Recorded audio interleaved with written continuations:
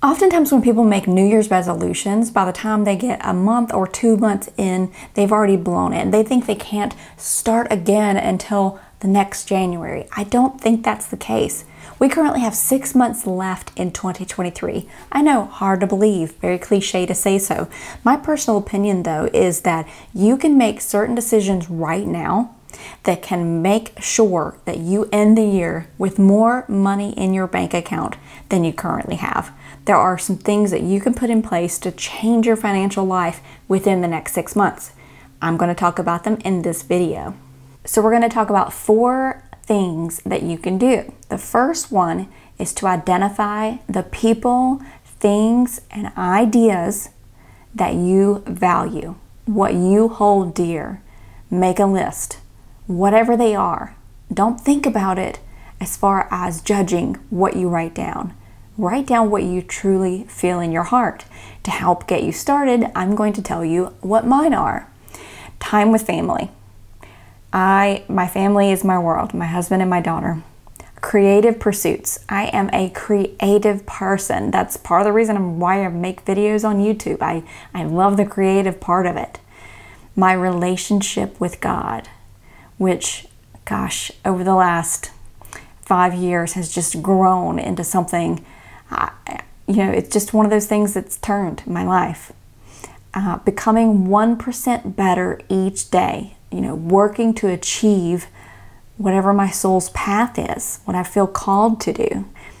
And the goal of being financially free, mortgage free, this would be fun. I saw this saying somewhere, able to work where I want, when I want, and with whom I want. Those are the things I value.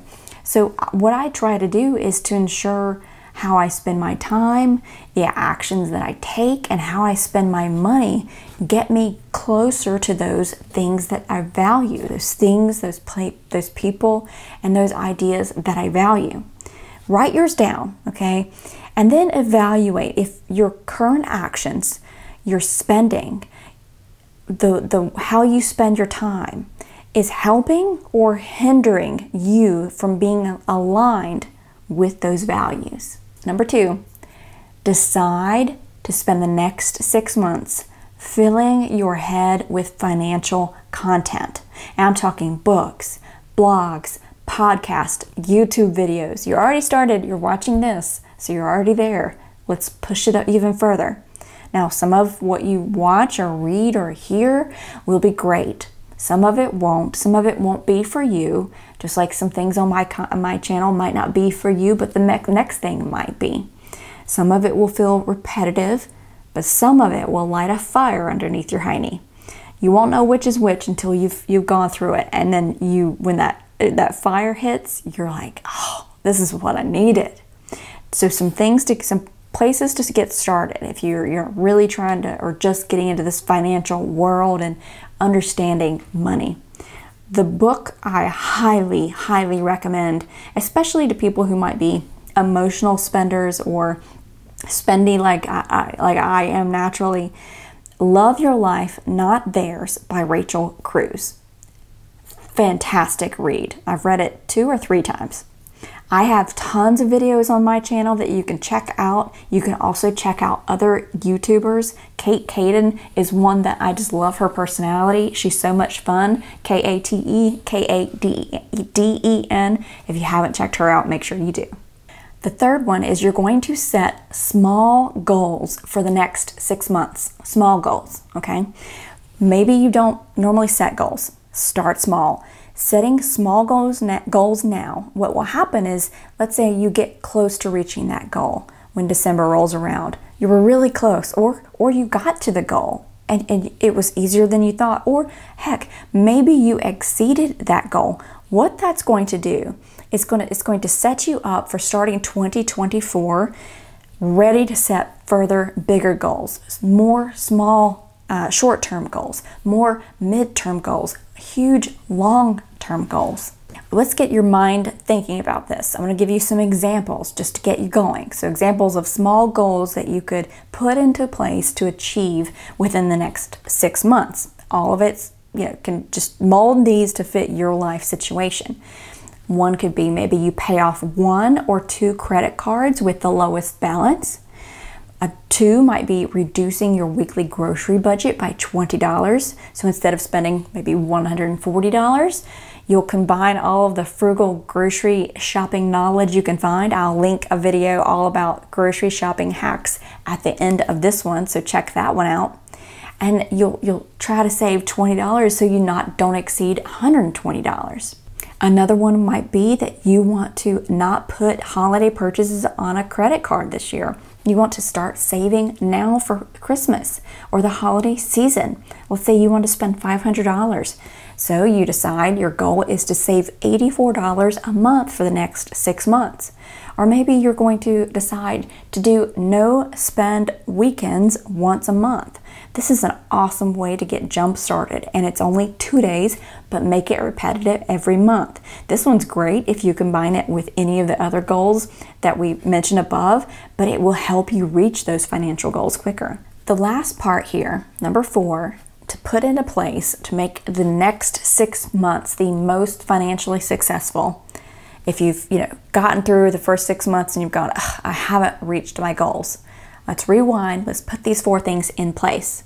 Make a plan for your money. Now, of course, you can call it a budget if you want to. That's what most people call it. But sometimes that just has a negative connotation if you've heard all these budgeting things and it stresses you out to think about it. So call it a plan. There are hundreds, and this might be part of the reason that you get stressed out, but there are hundreds of videos, blog posts, methods of budgeting. I'm going to tell you, here's a high level of how to do it.